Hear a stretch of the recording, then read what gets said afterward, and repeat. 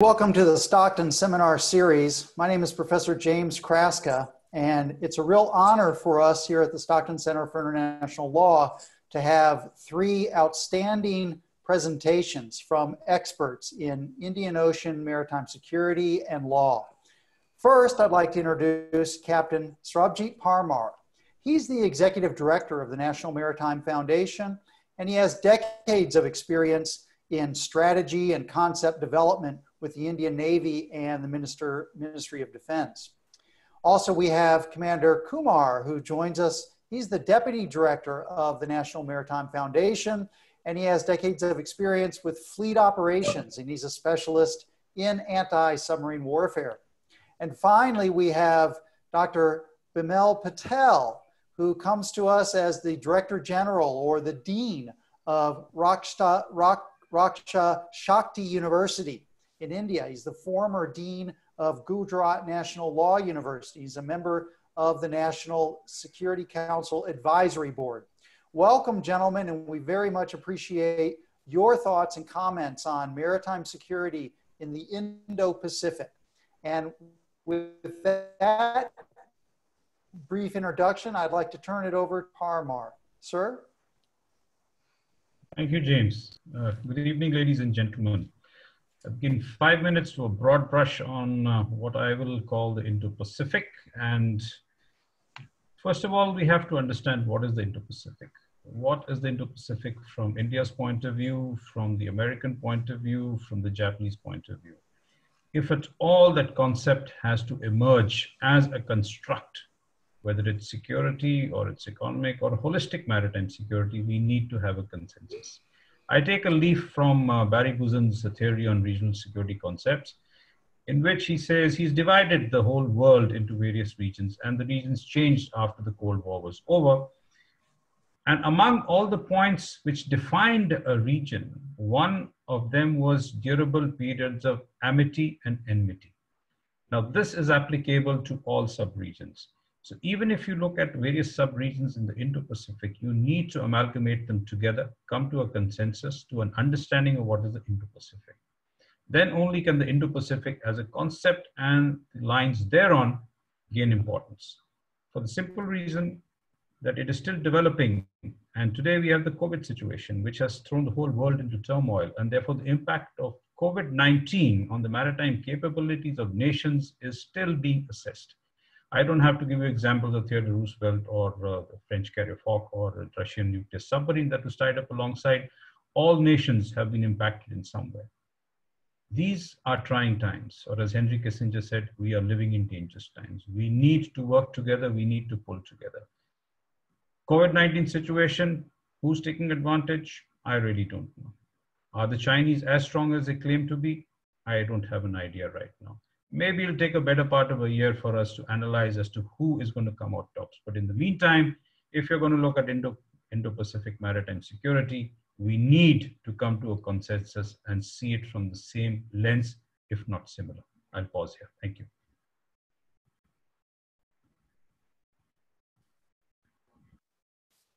Commander Kumar, would you like to go? Yeah, I will do that. Can you enable my screen share?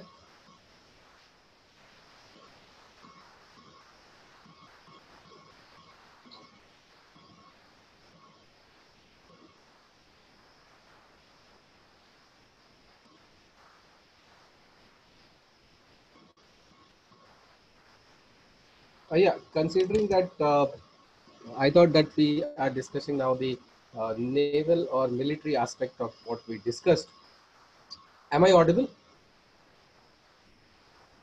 You're good to go.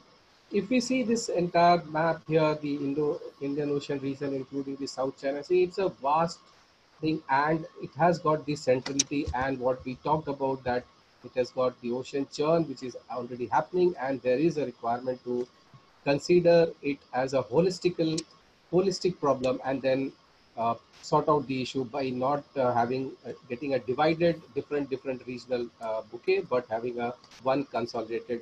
Any one can be picked up. Maybe ions is a good idea. This holistic maritime security, which I discussed, I very much believe that if until unless we look at the entire situation as a whole, we will miss out on something and our efforts may not be as effective as it is. That's what we are seeing. The non-traditional threats also, we have seen that they are all closely combined with each other. If you see human trafficking, there is some requirement reason for it because of the economy, there is armed trafficking, everything is interrelated, and that's why we cannot look at one particular thing and go.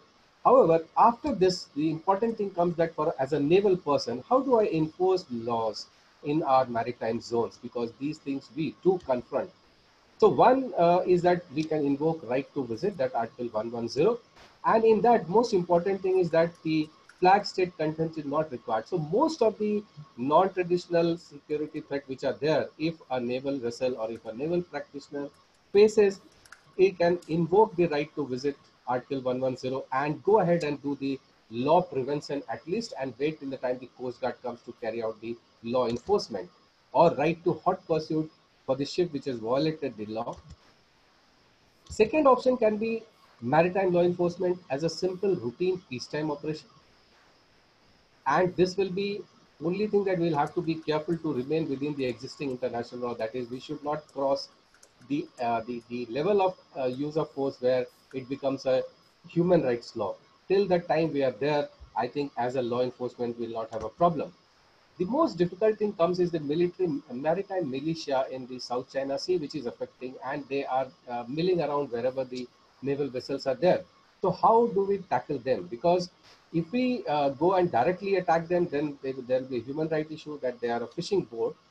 However, if we can prove that they are acting as an auxiliary during the armed conflict or while they are doing, that means if they can prove that their nature is not purely fishing, then we will be able to enforce the law enforcement. However, for that, I feel video and audio recordings will play a large important role, because it will show how the thing graduated, what all checks and balances has been done for the force which you use the force to ensure and ascertain that the vessel indeed is not involved in a legal fishing activity. So, or if the country has got some fishing regulations, apprehend the vessel, treat the vessel as military instrument in times of armed conflict. Now, this navigation through 9-dash law, I think I have talked about this with Professor Kaska earlier also, and there was a mail I sent about the freedom of navigation. I think there is no requirement to term it as a freedom of navigation. UNCLOS gives us every right to go within the 12 miles. And ICJ also has given the same remarks. It says inherent right of innocent passage. So there should not be any hesitation in going there.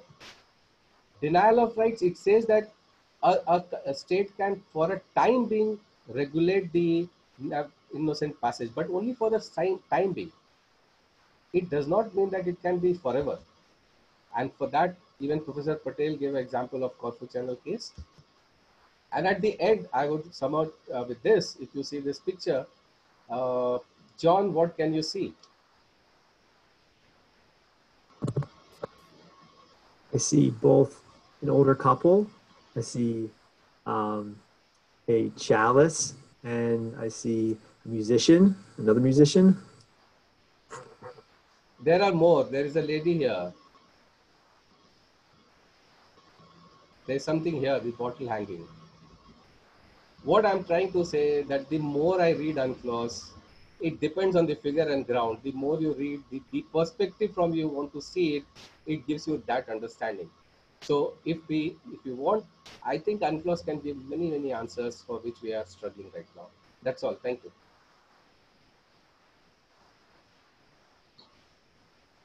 Thank you very much, Commander Kumar and Professor Patel. May I turn it over to you, please? Thank you, James. Very much.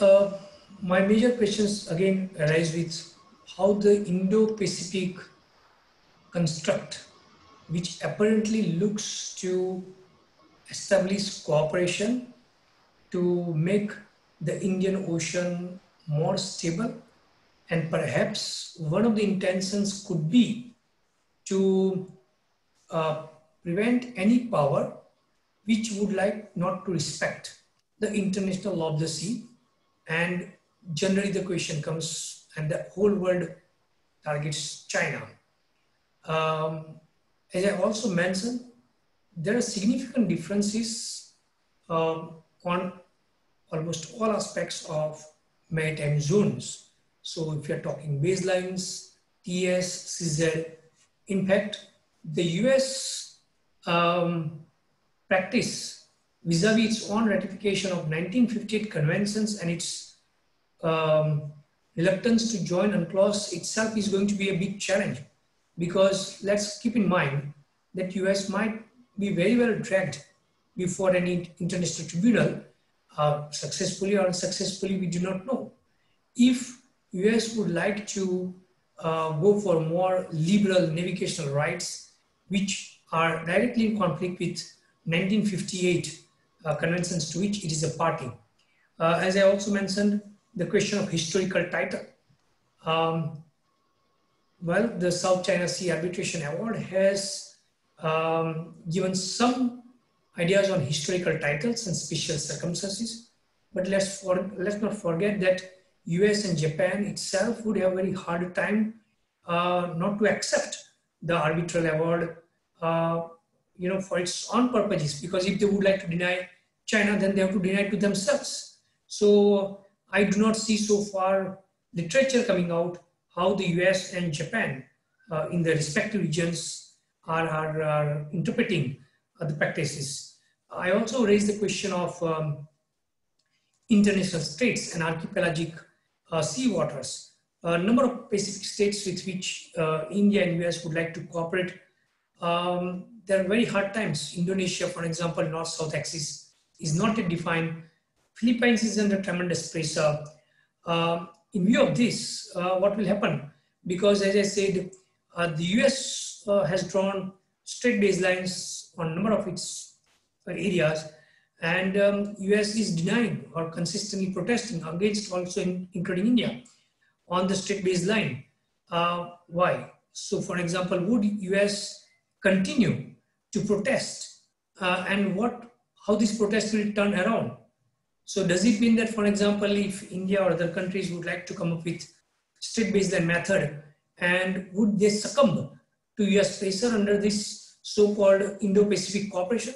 I think this is a very, very fundamental question, which I don't think would be in the interest of a number of the Indian Ocean states which would like to have Indo-Pacific. So therefore, I believe that Indo-Pacific cooperation will have a very roller coaster journey. One very specific point which I consider is, I personally believe that US is far less interested in all other soft law of the sea problems such as maritime environmental pollution, human smuggling. US doesn't care, in my view. US is more interested in military activities. And therefore, it is very important to keep in mind how Indo-Pacific regime will deal with military activities in the EEZ, because the large number of Indian Ocean states have different interpretations than the US practice. US is insisting upon absolute freedom of navigation, as it is important for her economic, security, strategic relations, and global dominance. How the IOR countries would react to this regime of permissible activities advocated and practiced by the US in the EEZ is very, very crucial. For example, will Indo-Pacific countries allow military activities, including surveillance and training? Because I believe that Indo-Pacific regime would be very interested in doing surveillance and training not only for Indian Ocean, but we are looking at China, we are looking at Russia as well. And therefore, I fully appreciate the concerns which China and Russia has vis-a-vis the Indo-Pacific construct, because I don't think the Indo-Pacific construct actually is coming in direct conflict with the Russian and Chinese interests. So we cannot be oblivion to the interests of these two major powers as well. As I also said that our own practice, we would like to retain authority to regulate military activities in the EEZ. Does this mean that India and US will gradually reconcile our views, and in what direction? And let's not forget about Article 301 and Article 224. And if we read Article 88, which states about high seas for peaceful purposes, and this provision applies to EZ. For us, peaceful purposes means, the military activities as well. So are we talking some sort of gradual erosion of the Indian concept of non-permissibility of military activities in EZ? I very much doubt, and therefore, US would certainly not like to have any limit. And if that is the case, it will be directly at crossroads with countries. So these are very, very hard questions which we all have to address. And therefore, maybe a soft understanding, not maybe arrangements, are very important, at least among the 4 Quad countries. Let's not forget that if Indo-Pacific regime will be perceived, not only by Russia and China, but also other Pacific countries, including other, I'm talking even Japan, I'm looking here on the other side of the world, also Canada. I think these countries would not appreciate if we will move in the direction which, which would actually come into conflict with their interests as well. So I think we have a lot of hard bargaining to do, and we also to do a bit of strategic communication to these countries as well, that this Indo-Pacific cooperation is not intended to contain any particular country. It still allows the national interests to prevail, as my colleagues also said.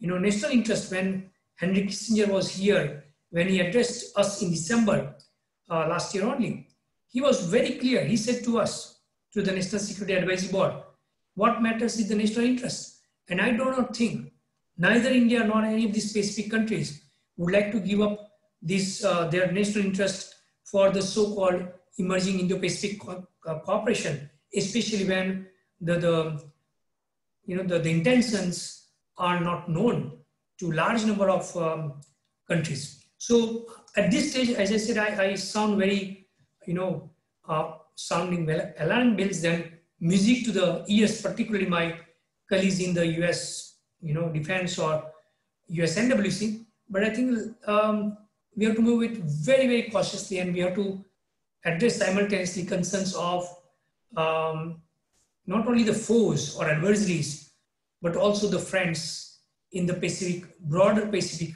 region. Thank you. Thank you very much for those comments, Dr. Patel.